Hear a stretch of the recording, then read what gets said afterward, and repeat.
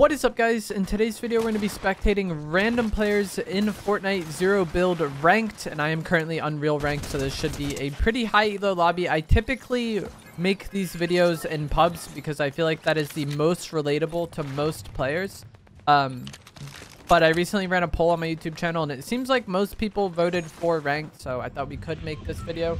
Like I said, though, Ranked is a very different game from public matches just as it is, and if you look at kind of the player count for Zero Build Ranked, it's typically much lower than public matches, and to me as a content creator, that kind of signifies that less people are interested in that sort of content, so it makes less sense to make it. Though we'll see how this game plays out. If you guys didn't know, there is currently Siphon in Ranked, so you get 50 health or shield upon each elimination, and the loot pool is very different. The Ranked has tournament rule set now, so there's no hover jets, there's no Iron Man gloves, there's no War Machine Arsenal, there's no Shuri Claws. The only mobility is really shockwaves. And I also am doing this in duos because I did it in solos last game. This is the second game I've tried to record. The first game I tried to record was in solos, but it was kind of just like third-party central.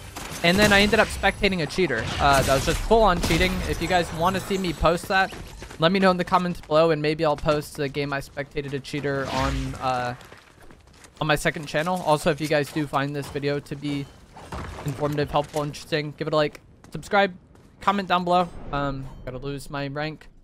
Don't really care about this. I don't really grind rank that much. I just play with my girlfriend, so it's like not the biggest deal to me to lose a few placements off this.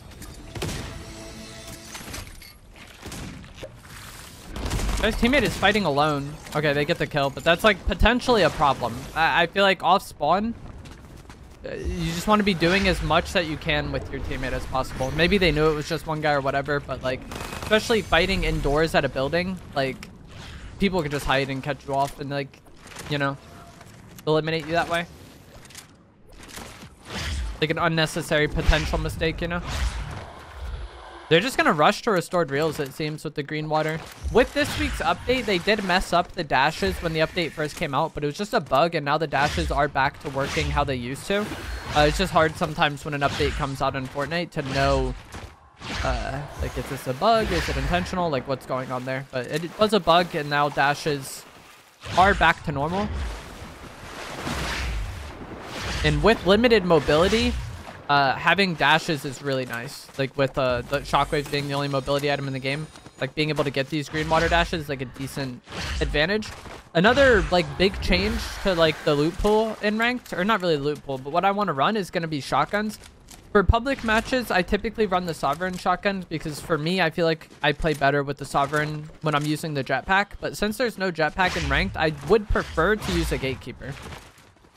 Rarity might impact that, you know. If I have like a purple Sovereign or a gray Gatekeeper, I'm probably going to go with the Sovereign. But like equal rarity, I would rather have the Gatekeeper, especially if I'm going to make it to a weapon bunker and be able to get drum mag on it. They're trying to pull up on Raft. Emma Frost hasn't been eliminated yet, but I feel like him shooting here is kind of bad. I feel like if they waited to shoot at the same time, they would maybe get better timing on this. But there's still a lot of people here, so maybe it doesn't matter as much. But like, if you're about to like get shots on somebody that doesn't really know about your position yet in team game modes, like if you're able to synergize with your teammate and both shoot at the same time, I feel like you definitely like increase your chances of getting that kill. Frozone is going off on his own again. This is potentially very bad. Okay, teammate's here now, but he has 11 health. He's just like more ahead of his teammate, and that's just again potential problem. It's also something I personally do a good amount. Like that is a mistake I make. But I feel like his teammate wasn't with him there, and then because of that, one gets away and he takes a lot of damage. But I feel like if they were more on the same time, they probably just get both those kills and take less damage. Seems like it's not going to matter. They do heal up, but imagine a world where like there's another team ready to collapse on them, you know? Like that's just them back to the lobby of something as minor as just like a simple misstep in timing. And again, they get this misstep in timing. The superhero was very ahead this time, and then we can't see her health, but I would imagine she took a lot of damage to the person hiding in the corner, and then because of that, they just get cleaned up. I'm genuinely serious in these high ranks. Anytime you're like going in buildings and stuff, I think it's so beneficial to be just like holding your teammate's hand and doing things together. Like I said, I am not perfect at this.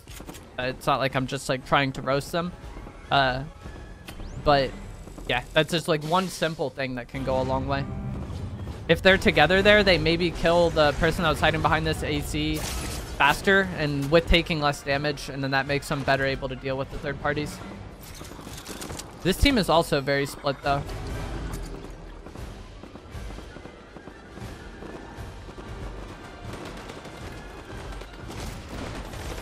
And it's like so hard for this Red Knight to get up here because of the limited mobility. Her teammate gets knocked. And because of like that separation, she's not able to like help. And her teammate gets thirst, and now she's going back to the lobby. So that's back-to-back fights we see. We don't really get to see her teammate's perspective, but that's just back-to-back fights we see where like just separation ruins the game for them. This person is just getting third-partied. Their teammate is also nowhere to help. What is going on here? Look at how many people are just running around solo. If a duo collapses on them, like that's just, they can't play the game. This guy's teammate is eliminated, so like at least it's not as, at least they can't fix this separation problem. Bring this wall out, I guess he thinks over there. I'm not sure.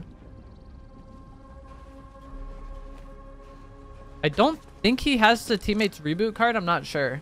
Like there's a timer next to his name. But the reason why I was stressing that like that separation thing is because it's such an easy problem to solve. Like if you're just bad at fighting in the game or you have bad aim or something, like that's going to take time to solve. But like the being separated from your teammate when going into these tight indoor areas, it doesn't, like you don't have to get any better at the game to fix that problem. It's just like a slight like timing and like communication thing. So it's something that's so easy and minor to fix that can really go a long way.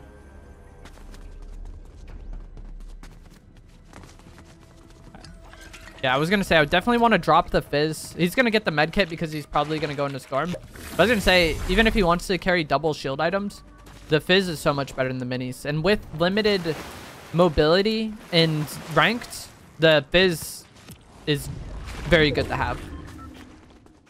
He also has bubbles, which I think are also great to have. He's going to try to reboot back here. I think someone previously did reboot over here.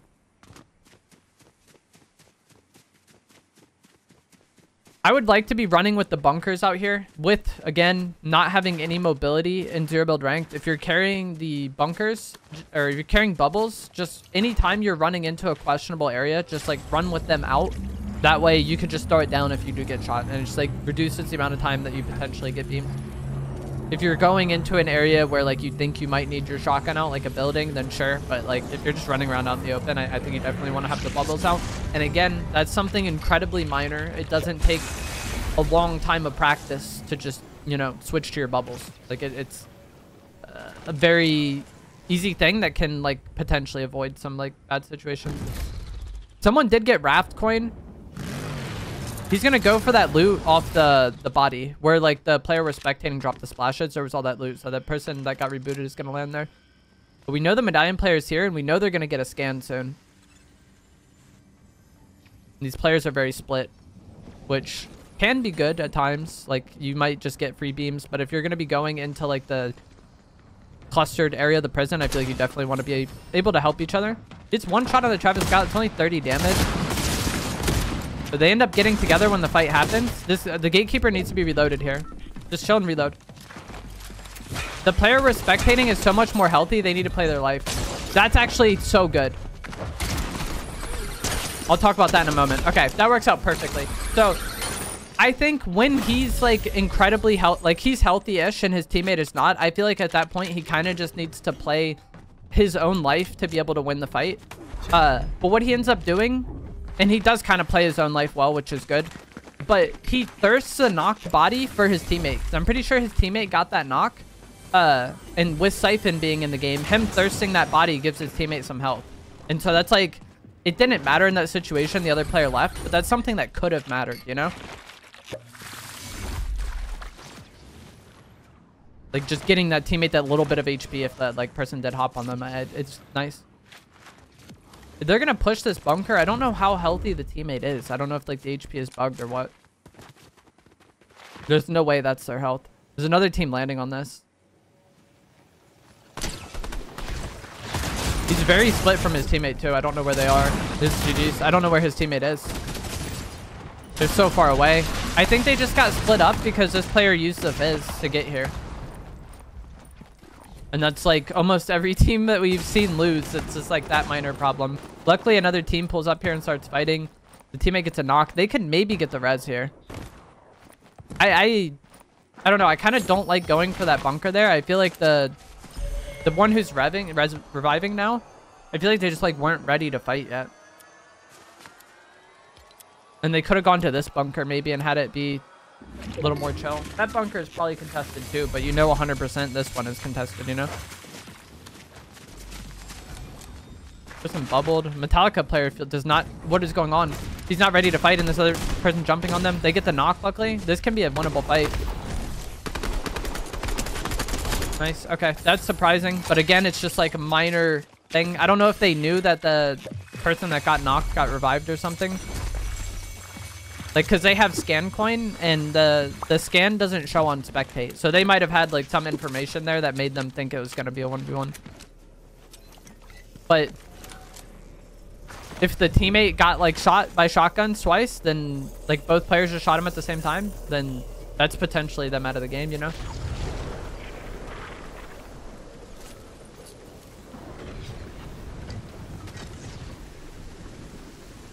Up the medkits for minis. I don't like that. Unless he's like saving them for the teammate maybe. But I feel like with y'all being in storm here, you just get these medkits instead of the minis. And you're good to go. You drop the minis for EMPs. I guess that's fine as well. EMPs can be incredibly good. Especially they seem more intent on playing aggressive. Even when it's risky at times. And so the MPs would be decent engaged there. They could also potentially use it to fish if they want, but I would be surprised if they do that. Also, Fizz makes it a little easier to EMP people. And they have Siphon Medallion as well. The crazy thing about Siphon Medallion at the moment is that you regenerate 100 health. So we have base Siphon in the game. You get 50 health or shield on each elimination in ranked at the moment. But if you have that in combination with Siphon Medallion, you get 50 just from the game and then 50 from having the medallion. Which is pretty nice. I think they're trying to get floppers. They got a lot of shield fish, which is a great healing item.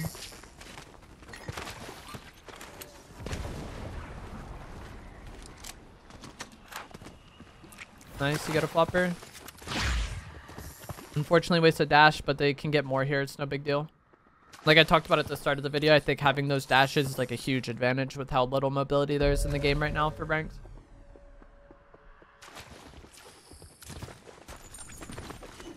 Nine teams left. No solos at the moment. Team in front of them. I assume they're going to look to fight it because they've been playing pretty aggressive and they've double medallion. So I think they fight this. I don't know where this guy's teammate is. Maybe his teammate's up by that bush and he's the one in the back. 100 damage. The teammate's here. He needs to reload Gatekeeper. He didn't get drum mag when they did it earlier. I'm mad we can't see his teammate's health. He's getting dashed on? This is like such a bizarre fight. This is like fighting in the green water.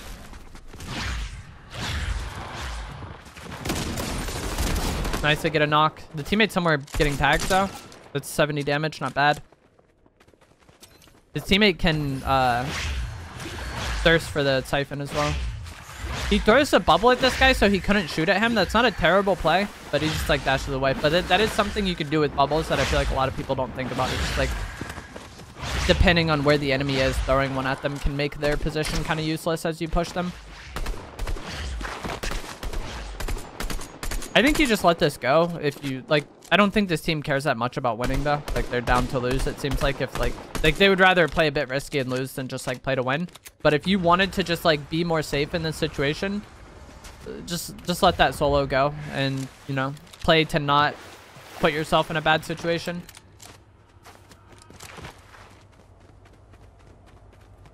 Especially just like, I don't know, like those fights around the green water are rough. Accidentally used a dash there.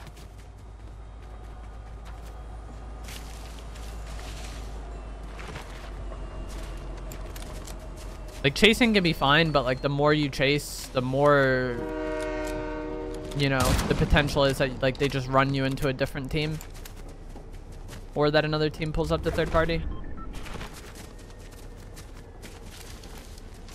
And at this point, it's like, what do they need from that kill, you know? Like, they have such great loot. I'm gonna drop coins so this guy can get a scan. It's also kind of nice for them to have the scan on this player since the other one has siphon, so it just makes their gold circles a little larger, but it's like really not the biggest deal. Like, people are gonna know kind of where they are anyways.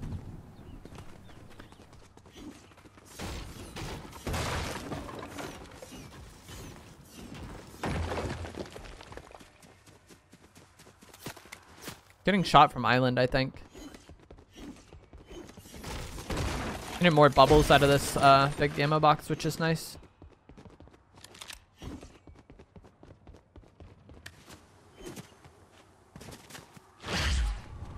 Refreshing his dashes since he wasted one earlier. Or maybe they're going towards Grim. What does this sound like? Okay, so I think they're choosing to kind of dash to restored rather than rotate in this way because Island was already shooting at them. So like by doing this, they move quickly through the map. They pass through the person they knocked earlier, maybe catch the teammate getting the reboot card, and they avoid getting beamed from Island. And it's not like the end of the world to go like deeper into zone like that because like the green water is going to allow you to travel like so quickly.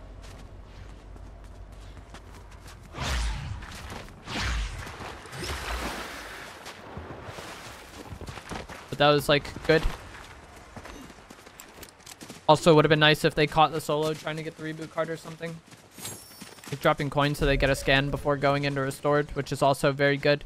Like some people I feel like want to like drop it as often as possible so they get scans as often as possible, but I also feel like kind of saving it for moments like that, like they're about to go into a new POI which could have people hiding who knows where, like getting the scan right at that moment is pivotal. So I actually like kind of agree with that. So let one person hold it, it'll scan when it does, and then if you know you're about to be in an area where like a scan would be really high value, then you drop it. They're getting to the point though. Okay, I was about to say they're getting to the point where like the area wasn't scanned by them. I think there still could be somebody like deep in this section that like maybe was not in range of either of those scans. Okay, they knew there was people here. So like the thing is that looks weird, but like spectator mode doesn't show like the scan. So that team probably got scanned and then they knew they could just go and fight it. They get the kills. It's just, that's such a weird thing to push into.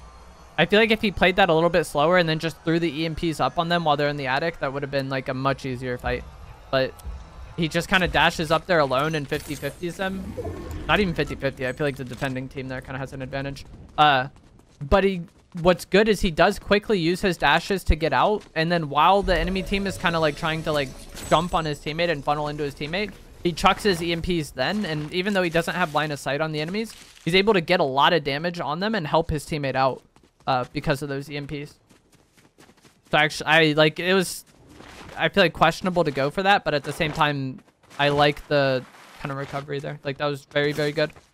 I feel like one thing you notice in a lot of team game modes is that people have like a hard time being useful when they're weak. Like they just want to get away and heal, and that's all they're concerned about. But I feel like this player knew that like he's weak, but his life isn't immediately in danger, so he can like look back and help his teammate some. And just that little bit of EMPs might have been the difference maker there. I mean, we saw his teammate went down anyways, you know? Gets the EMPs off and then flanks and they won the fight. These geysers are so troll, I feel like. It takes forever. Getting shot by those bunkers. It's two players. He's getting glider locked here. His teammate needs to just buy time. And you see they buy time with the bubble, but he's still getting pinched. Luckily, they have dashes to get away. This is the team they fought earlier, actually. The solo they let get away. EMPs do destroy the shield bubbles. They break shield again, but team is shooting them. I wonder if his teammate has any more dashes. Okay, GG's. That team got knocked from height.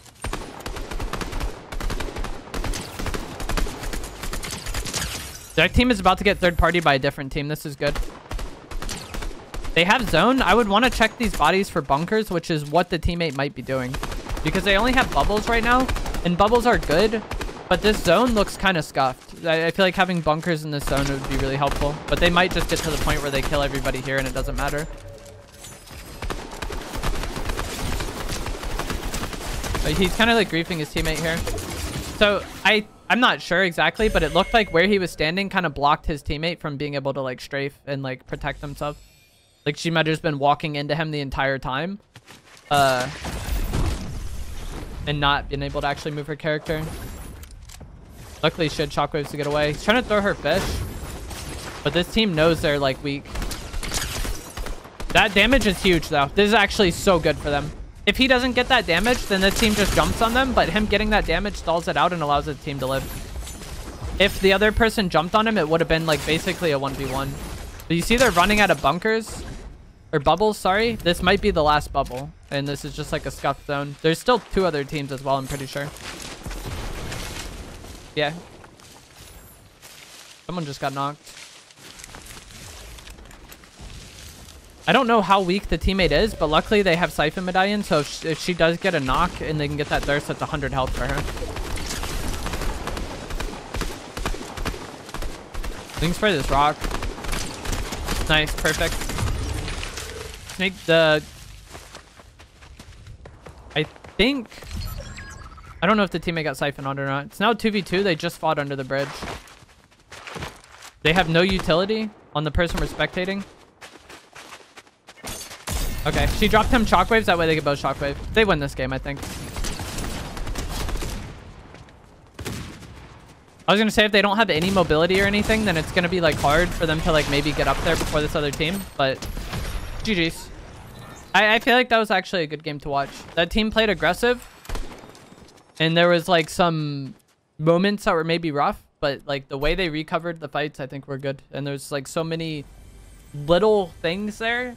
I feel like that they did very good. But that is going to be it for this video. I hope you guys found this to be helpful, informative, interesting as always. If you did, remember to give it a like, subscribe if you'd like to see more, and I'll see you guys in the next one.